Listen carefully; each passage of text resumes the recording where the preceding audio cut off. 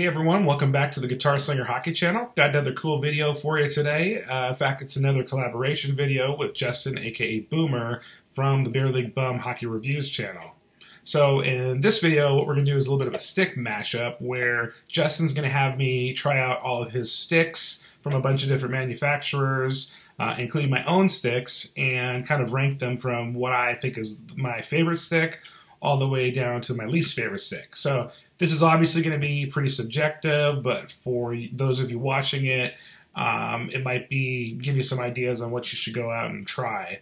And to that point, everybody kind of shoots a little bit differently, so I wanted to tell you how I shoot, and so that might help kind of as you're watching me, because I'm going to be the guinea pig for this this experiment here. So I am a pass-first kind of player, so passing is really important to me, having a stick that can pass hard and flat.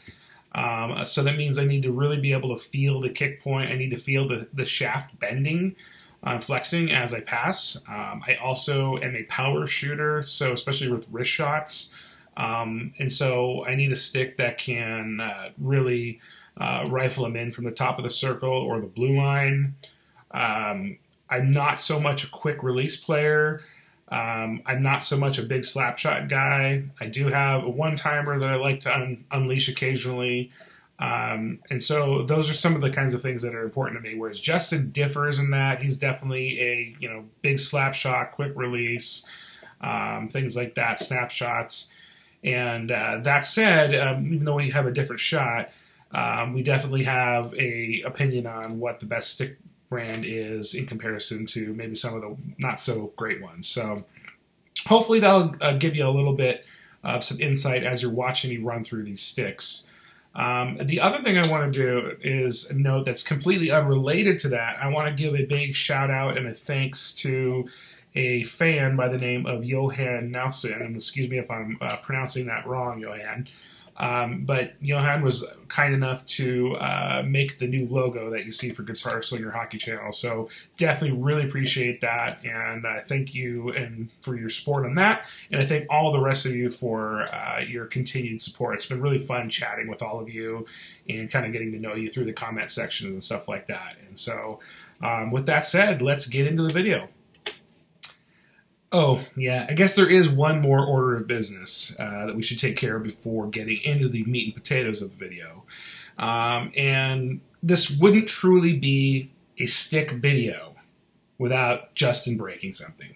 So, without further ado. Okay, so before we get into this, a little bit of explanation is required. So, when I went up north to film with Justin, I brought up not only my own sticks, but I also brought up my wife's sticks too without asking her. So what Justin has right now is my wife's CCM Supertacks AS4 Pro in a 70 flex with a P90 TM curve on it. Furthermore, it's definitely her favorite stick of all time, and, well, I'll let you guys use your imagination how this worked out for me when I got home. Fortunately, my wife is really cool, and it only cost me a box of Timmy's. Okay, let's see. Maybe I'll do more of a dart style.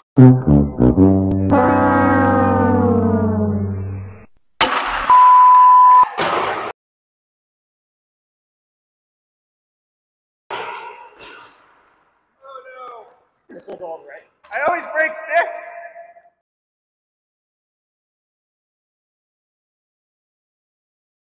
All right, so when we're talking about the stick rollers, the only two that aren't in this video yet, and look for my reviews on those two sticks, are the Sherwood Wrecker Legend Pro and the LX2 Pro. Both of these, unfortunately, because of when this was filmed, are not in this video or the stick tier list. I just thought I'd warn you really early in the video.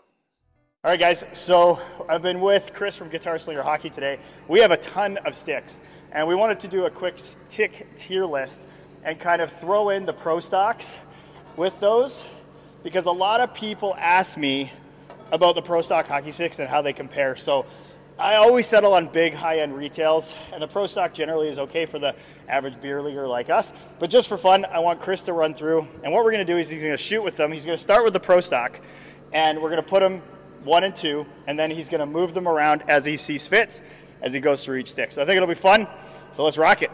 So just to reiterate what I said on the ice, both me and Chris wanted to see how Chris felt about the Pro Stock, the best Pro Stock, which is the red line 375 grams in mid kick and low kick, in relation to performance with the other sticks that we had, you know, Hyperlite and all that type of stuff. It's important to understand that these are not kind of individual stick reviews, as me and Chris kind of hold kind of different opinions when it comes to individual sticks per se, but we're on a pretty level playing field when it comes to who the winner and losers are, which is also in this video. So with Chris not actually trying Pro Stocks before, it was all about putting those against all these sticks that we had to see how he felt, you know, a stick that was basically under $200 performs in relation to the top sticks on the market today.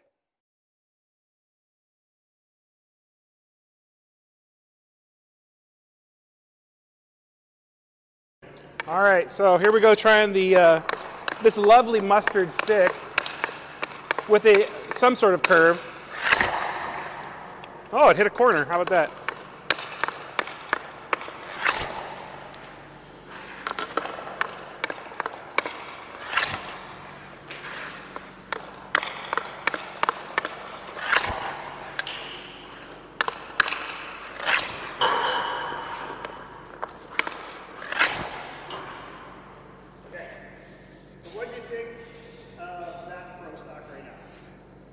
You know what? I don't know if it's the curve or the stick, but this was a very accurate stick. Power-wise, not crazy, but surprisingly accurate. So, pleasantly surprised. Okay, let's take a couple slappers. Okay.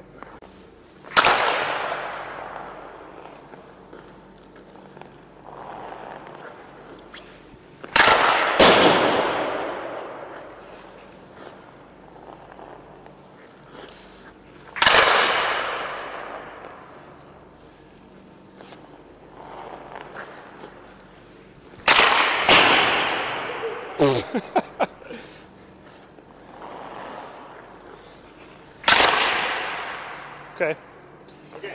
So, a little all over the place for, I'm admittedly not much of a slap shot guy, but it's got the power in there, for sure. It has it buried within, so. Okay, so stick to your list. Let's put it on the ice right here. We're going to call it number 1. Well, I think it's also winning and losing at the same time right now. Yeah. Okay, I did want to add something about that stick, trying it out. Long after we wrapped the filming and all that good stuff, I found myself thinking a lot about that particular stick, and it grew on me a lot. Like, it is a stick that I would pay money for sure, even with all the choices that we have out there. I don't want to spoil anything down in the rest of the video, but I'll just make that mention now that that definitely left an impression upon me. So, back to it. So let's start with who's losing stick wars. When you have all these beautiful stick brands, and you can't see them all perfectly on camera, but at the end of the day, those who release top-end sticks that are budget sticks are the losers of stick wars, because there is a company we'll touch on in a second that outperforms them all. So who are we talking about? We've got the Twigs, we've got the Hofas, we've got the Verbiros, we've got the Swift. I have tested the Swift. I have a video on my YouTube channel. Check it out. All those are budget hockey stick companies that say they make top-end sticks. And usually by top-end, what they mean is a sub 375 gram stick or so that they are going with lightness. Generally speaking, when you have a light stick that is more cheaply made, you cannot engineer it. You do not have R&D. So therefore, the Swift, the Verbiro, the Hopas, those types of sticks, they do not have the shot power, they do not have the recoil, and they do not have the release of some of the top-end sticks. Now, do they not have value? No, of course not. They do. The value comes in their cost and their weight.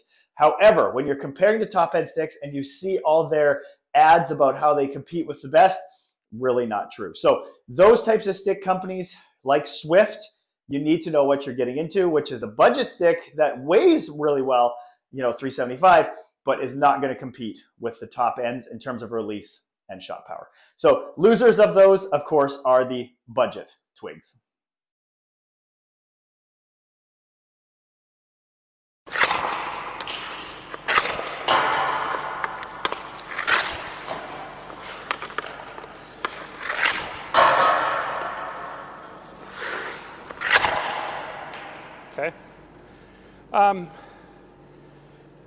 Kick point for those felt a little off to me, felt a little bit of a struggle, but I felt like I got a hold of a couple of those, so. Yeah, that one works.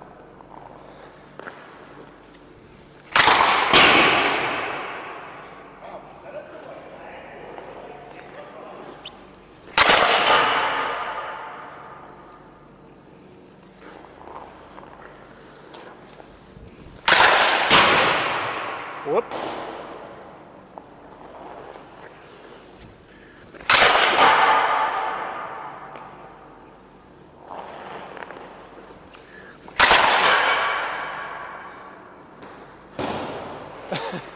Okay, so it definitely has the most power for slap shots. I didn't like it at all for the other shot, so. So is it better?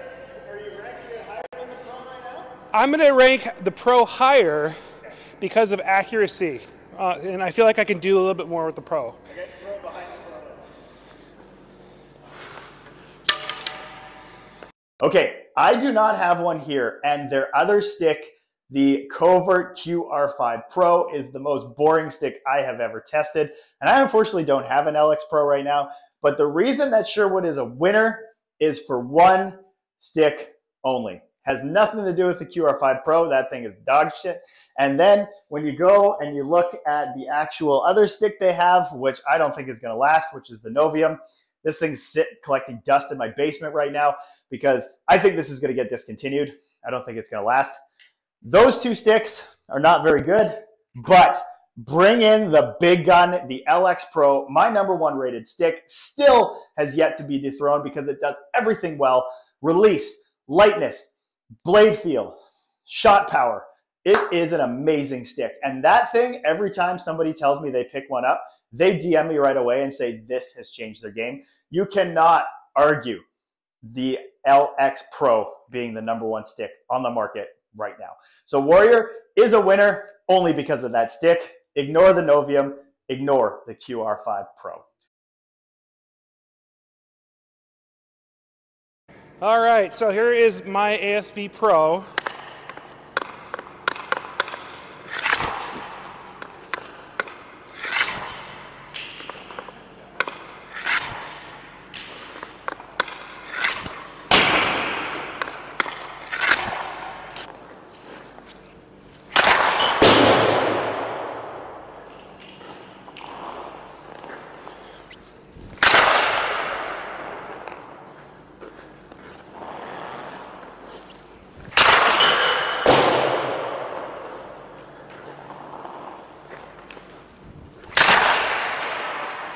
All right, so I'm going to rank this higher than the Pro and higher than the Warrior.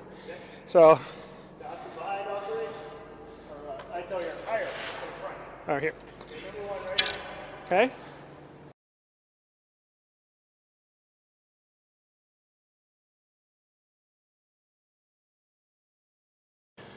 All right, so do some wristers with the Geo here. It is a 70 flex, which is different than the 75s of the other ones here.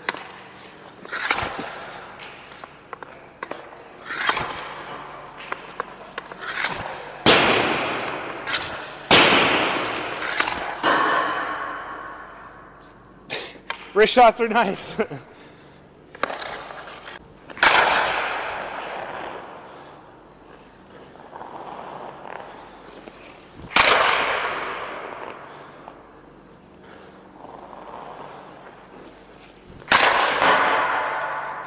Okay, so I think the Nexus continues to be a best balance of pretty much all types of shooters.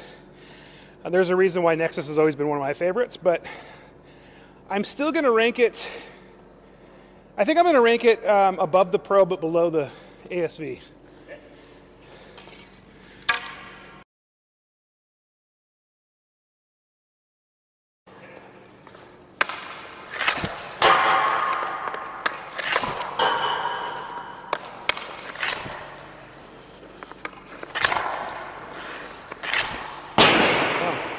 Okay. All right, so I also wanted to mention that this is the Pro Red Line, which I believe is a low kick stick. So See how that goes for slappers.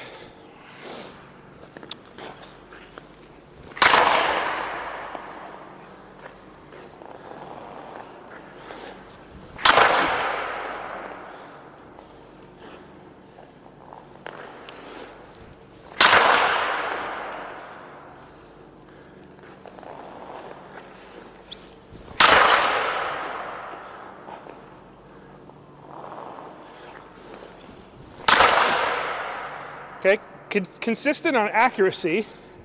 This has a lot of power for a low kick on slappers. I think there's a lot of value in these, the way it feels. So I'm going to rank it a little bit lower than the Pro here, or the this one. So I'm going to rank it in between the Warrior and this one. So because I'm more of a mid kick guy, that's a personal preference thing though.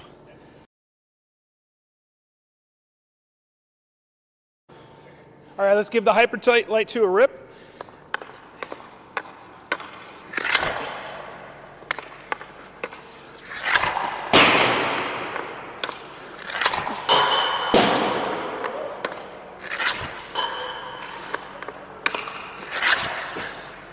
Okay, I didn't feel as much power on the releases as I did maybe some of the other ones.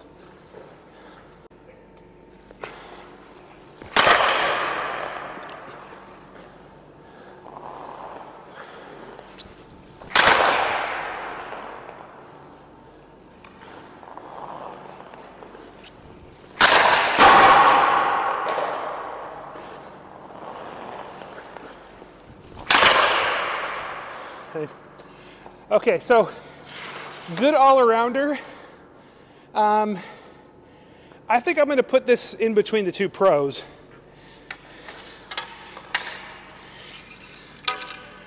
Yeah, I feel like I was just a little bit more accurate with the mid-kick Pro.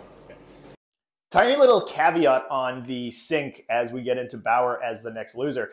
And the reason that the Geo, although it generally performs okay, as Chris kind of showed, is that the 5 sides are so divisive and you either love it or hate it. If you've seen my sync video, you know, that was my biggest issue with it, is that like sometimes I was good with it and then it rotated in my hands and then it wasn't.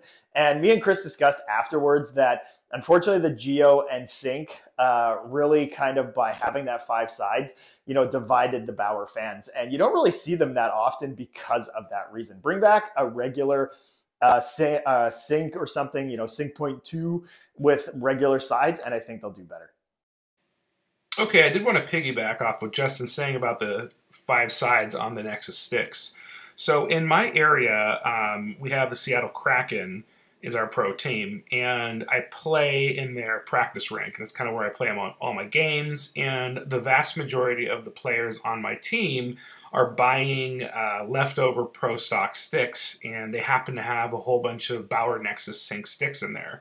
I'm also familiar with the equipment staff and all that stuff, and kind of get an idea of seeing what they're using for sticks. And of course they're using a variety of different sticks, but the Bauer Nexus sync and the Bauer Nexus Geo sticks that they have, they're all 4-sided shafts. Nobody is using the 5-sided shafts on any of their sticks. I've even seen some CCM ASV Pros that are traditional 4-sided shafts. They don't have the trapezoid dimension like the retail model. So I just figured that I'd kind of tag on and say, yeah, no one seems to really like the 5 sides too much on the Nexus stick, including the pro guys. So what you're seeing is, I'm guessing, and I don't know this for sure, but I'm guessing we're seeing repaints of the Nexus 2N Pro, possibly some 1Ns in there as well. So anyways, just figured I'd throw that out there. All right, here comes the first real loser, and it's one of the big manufacturers. I'm sorry, Swiggy G, or whatever the hell your name is. I'm sorry, the Hyperlite 2 is not it. The Sync is not it. The Ultrasonic has not been it forever. There's a reason it was discontinued. Bauer is missing the mark and is one of the losers in the stick wars, in my opinion. The Agent is the only stick that competes in terms of top end power, release, and weight. This is a limited release stick. It also has some slight durability issues depending on how you play, so it's not ideal for more beer leaguers. Bauer has been losing the stick game for quite some time. In my personal opinion, they do not have a stick that is worth pursuing for a number of reasons. The first one is the agent. I love the agent, but it is not for everybody. It is a niche 1% market. So is this stick mainstream for any beer leaguer? Of course not. The Hyperlite 2, durability issues. Watch my video on that. It lacks shot power. It is part of Bauer's issues. The Sync has 5 sides. Every person I talk to hates the 5 sides. I rarely see anybody using it. The Geo, it's had that for too long. They need a new Nexus stick. Bring back the 1N, 2N lineage. Those sticks freaking rocked. Bring back a new 2N style without the 5 sides and drop the weight a little bit to 380. Thing's gonna rock. Bauer, you're the loser of the stick world right now. Full-on loser. There is no reason to go to Bauer. Unfortunately, despite me liking the agent, generally speaking, it's not worth it.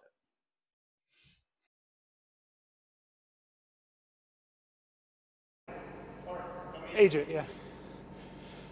All right, so we got the agent here for slappers.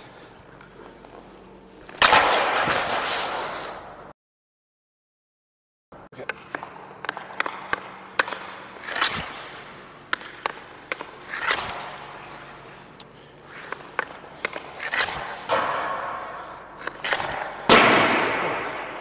Huh. At times it felt good. Other times it felt, I thought I stuck the release on a couple of those and it just didn't look like it. So not sure what that was about, but it's how it felt.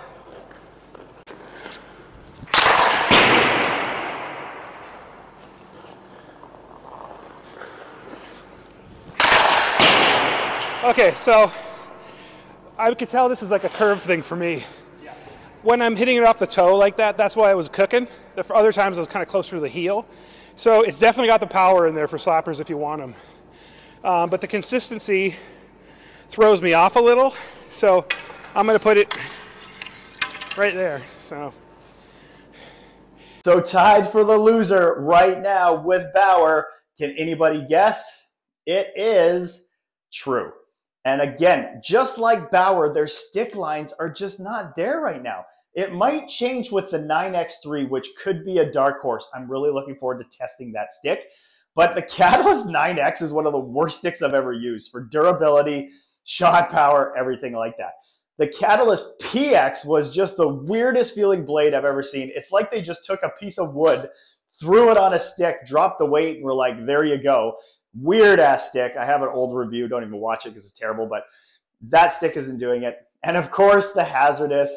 I crapped all over the Hazardous, and I've got a few DMs of butthurt fans about the Hazardous. But the Hazardous was a stick that just had so many things wrong with it that it's just a loser in my book. And what do I mean by that? It didn't have any grip. The weight was not as advertised. It had durability issues. You could tape it and the laminate was coming off the carbon on the stick itself. You could see paint running down where there was supposed to be grip maybe. I don't really know. It lacked shot power on snapshots and slap shots. It could only wrister decently. There was just no positives to that stick. So anybody, I don't even see people using True Sticks because I think they figured it out. And actually anybody who gets a or Hazardous texts me all the time, DMs, and goes, yeah, you're right. I should have listened to you. So do not use True Sticks. Stay away from them. Let's review the 9X3. Might be a new gem. Who knows? True's kind of, itching for some success. We'll see what happens. But Bauer, True, losers, they're tied. The new winner and just like dark horse out of left field last year, and I predicted it when I did my TMP forecast. I was like, this stick looks beauty. I can't wait to use it. Check out my TMP review. Both the Wrecker and the TMP Pro are dark horse sleeper sticks that outperform all the Bauers, all the Trues, and they just brought it. Sherwood is an underdog and people are noticing. I posted my TMP Pro video before anybody else and talked about how great that stick was. I had DMs from players, beer leaguers, everybody saying that stick was just dynamite. And then all of a sudden everybody started dropping the TMP Pro videos and they're like, this stick is great. And I was like, yeah, you're a bit late to the party. Beer League Bums got that. So big dark horse sleeper, Sherwood, winner sticks in my book. The Wrecker, everybody loves that stick for low kick. It outperforms most sticks that are low kick other than the Trigger. And of course, you bring in the big gun, the TMP Pro. That thing for the cost, $100 less, absolutely annihilates. I love every shot with that stick. It is unreal. Sherwood, nice job. I cannot wait to test the new Wrecker. I've seen leaks of it, actually.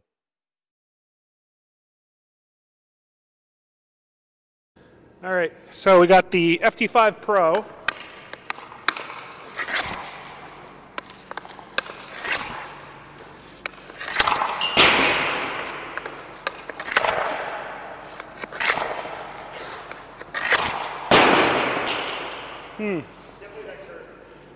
You know, honestly, in this one, I've been shooting enough with your curve lately that I'm starting to get comfortable with it, but it's the kick point for me. It's like not quite flexing where I want it to, at least for those kinds of shots.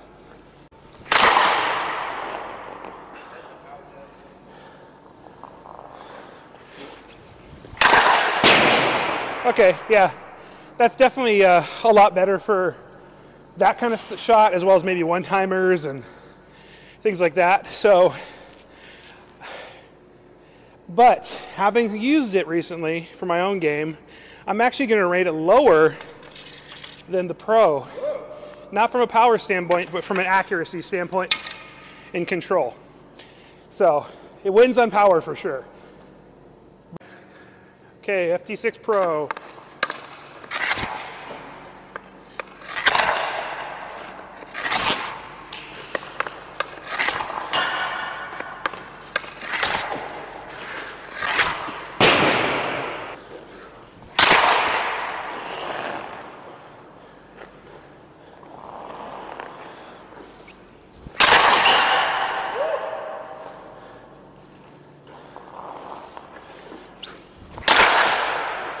Okay, you know,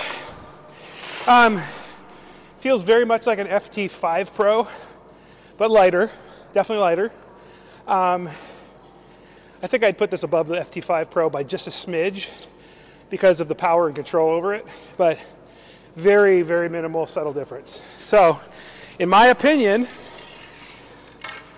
from Tacks down to the Novium, that's my pick, based upon my terrible game. What I will say, I wish the Novium had more than one shot associated with it. That slap shot felt really good. Okay, so as you can see, I ran through all of the sticks. This was a lot of fun, very educational, but I ended up choosing the ASV Pro. I'm obviously a little biased because I do like that one a lot, but I think the Pro here, the mid kicker, really held its own. Surprisingly, this is worth a lot of value to this stick, so I guess I wouldn't even hesitate on using this myself too. So a lot of good information, but that's a wrap, man. I think we got it all taken care of. See you next time. Me and Chris both agree that the Pro is the winner in terms of the budget stick market because they build sticks that actually compete with the top end, and the mid kicker is way up there. The low kick, me and him both kind of agree. Not quite as good, but at the price point, you can't really argue. So at the end of the day, the Pros are in there. They're solid. That's where I recommend if you are not a retail stick $400 guy, Pro is the way to go. And Chris agrees. So at the end of the day, who's the true winner of the stick wars? We've seen the losers, we've seen the winners tonight. I appreciate Chris running through all the sticks that we had. That was a lot of fun. Now those are just, of course, you know, random sticks that we had, and we wanted to kind of rank them while we were talking about the different stick tiers and who was winning and losing. So who's really winning stick wars? At the end of the day, it is CCM. The ASV Pro currently is, of course, the best mid-kick stick. The Trigger 7 Pro, which will be replaced by the Trigger 8 here. Basically, it already is, but not everybody has access to it just yet. We'll test that soon.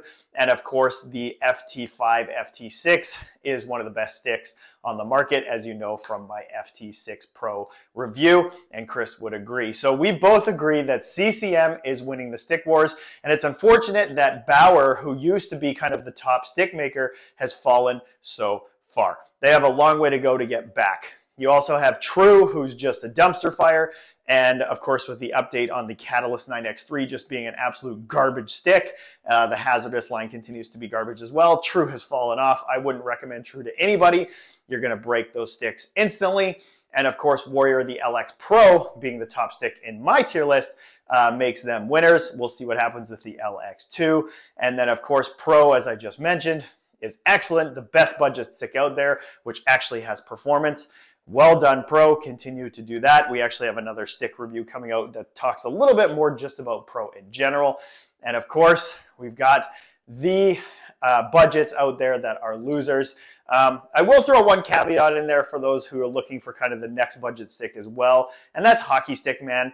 I've ordered from Hockey Stick Man 2 or 3 times, and all 3 times I actually ended up with triggers for some reason when I was looking for AS3s and FT6s or 5s and things like that. So Hockey Sticks Man is another great place to get a top-end stick if you're looking in a budget. The problem is you don't really know what you're getting exactly because they are repaints. So thanks for watching, guys. I know this was long. We just thought we would do it for fun.